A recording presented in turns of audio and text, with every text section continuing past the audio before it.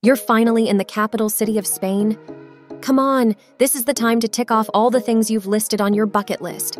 And if you do not have an idea of how to have a good time while in Spain, you should stick around till the end of this video.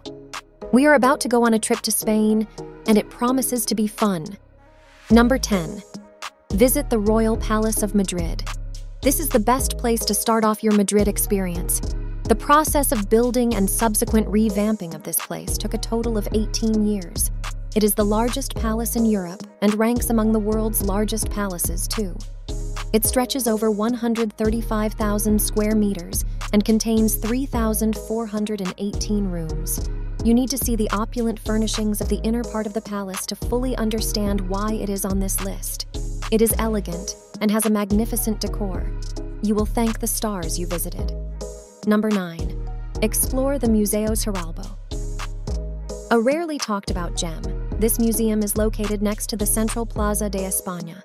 It was built for two purposes, to serve as a museum and also as a home. It is the headquarters of the works of art collected by the Marquis of Giralbo and his children. It was designed in a classical style and contains over 50,000 objects.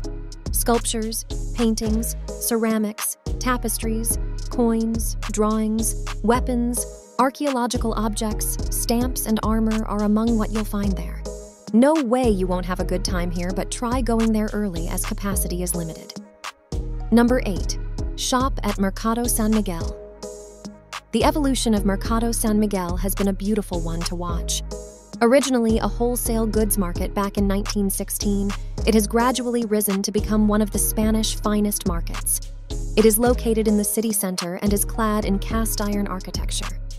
You will find several different goods in the market, from fresh meat to seafood, down to pastries. Oh, it is also the last remaining iron market hall in Madrid. Now, why would you not visit such a place?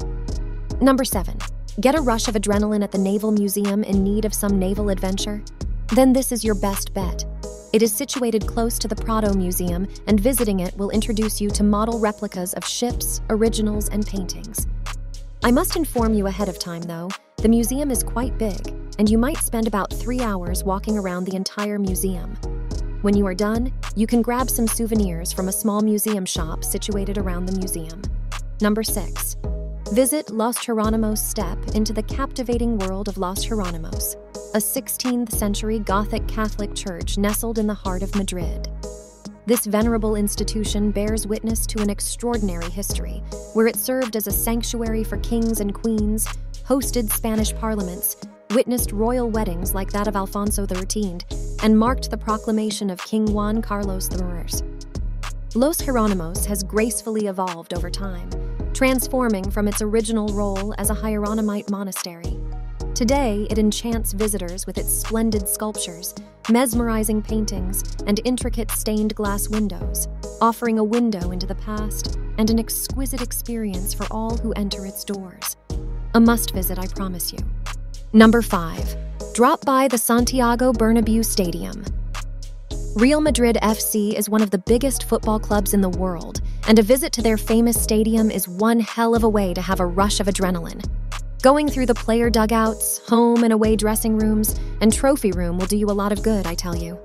Being a club with lots of history and wins, of course, their trophy room is packed with trophies, many dating as far back as 1903. Do you want to see the individual trophies won by their players over the years, such as golden balls and golden gloves? There is also room for that. Football fan or not, Real Madrid fan or not, you shouldn't miss visiting the Santiago Bernabéu. Number 4. Dine at Plaza de Santa Ana. Plaza de Santa Ana stands out in the Barrio de las Letras where it is located. It is the best place to have lunch or dinner as it has many cafes, restaurants, and tapas bars. It is the favorite meeting point of many people in central Madrid and will generally give you a good time if you make time to visit. Number 3. Spend a day at Parque del Oeste. This is the place to go if you are in need of some quietness and natural beauty. It has beautiful gardens and a large number of beautiful trees and bushes. Visitors also have an area where they can relax and watch their kids play. Within the park, you'll find the ancient Egyptian temple, Temple de Debod, said to have been donated to Spain as a thank you gift for saving the Abu Simbel temples. Now, doesn't all of that excite you? Number 2. Go to the Church of St. Anthony of the German first and foremost. I need to warn you concerning this church. You might be deceived by its outward appearance and may even walk past it the first time. But its plain outward appearance is quite deceitful because the inside of it is extremely breathtaking. Once you arrive at the church, you'll need to pay €2.50, and only then will you receive some papers containing information about the church. One word describes the paintings you'll find within the church. Gorgeous. This place will blow your mind, that's a promise. Number 1.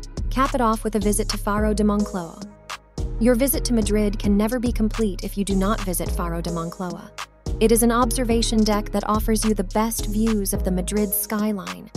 It stands a whopping 92 meters above the ground, and from the very top of it, you get to see iconic buildings such as the Cibeles Palace, the Royal Palace, the Telefonica building on Gran Via, and the Cuatro Torres business area. That's not all. You also get to enjoy views of the parks and green spaces like El Retiro, Oeste, and Casa de Campo parks, Monte del Pardo, and the Guadarrama National Park in the distance. By the way, you can also find out everything the capital has to offer with regard to entertainment and culture by visiting the deck, as it houses one of the 11 tourist information points provided by the Madrid City Council. It is for all these that the deck receives a lot of tourists regularly. This is the best way to cap off your Madrid experience.